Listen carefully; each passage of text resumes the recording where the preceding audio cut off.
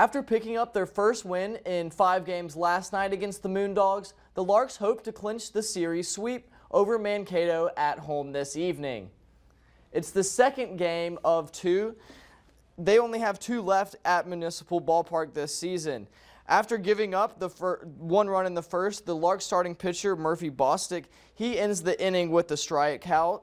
He leaves 1 runner stranded. The Moondogs would get back to work in the top of the 3rd. Orlando Salinas Jr. gets the inning going with a grounder up the middle that makes its way into right. Mankato's lead would grow to 3 soon after. Eli Anderson's little dinker, it drops into center field, bringing in Salinas Jr.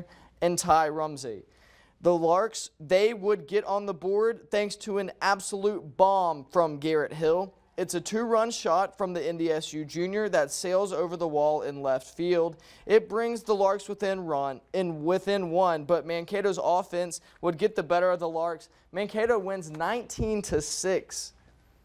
Minnesota's baseball club has faced the Detroit Tigers 8 times this season. Each team has won 4 apiece. After winning by 6 runs last night, the Twins hope to split the difference in Game 2 of their series tonight.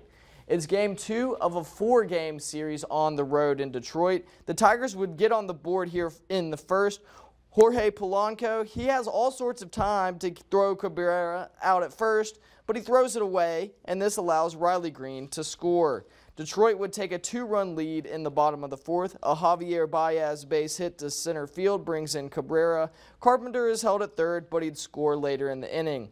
With a 4-0 lead, Detroit would add some insurance runs in the bottom of the 8th. Zach Short singles to left field.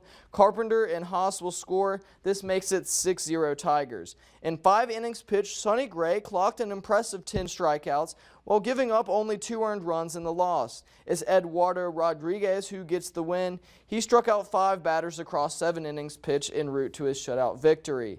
Just a few weeks after the AA Legion State Tournament was held at Astoria Field in Dickinson, the same field of play has been chosen as the site for the 2024 High School Class A State Baseball Tournament, which will take place on the 30th of May through June 1st. NDSU grad Cody Malk has been listed as the starter right guard for the Tampa Bay Buccaneers.